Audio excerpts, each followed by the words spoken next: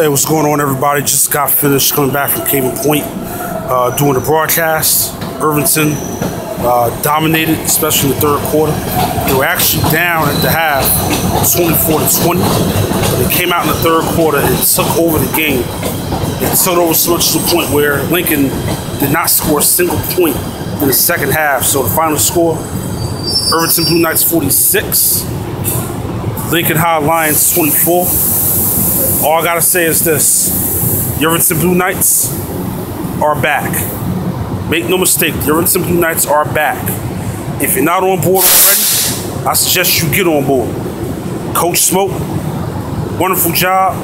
Congratulations to him and his Blue Knights in his head coaching debut. It was an unbelievable atmosphere. The game had a little bit of everything.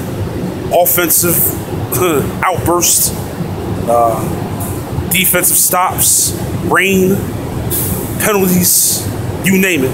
This game had everything.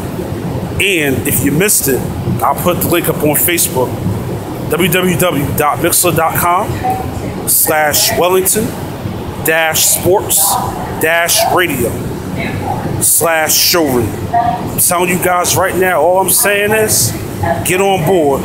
We are in store for a very special season at Irvington High. And next week, we'll be back on the air at Irvington High from Matthews Field when they take on West Orange. We'll be on the air not only on Mixler.com, but also the cable access channel, channel 36. So get ready.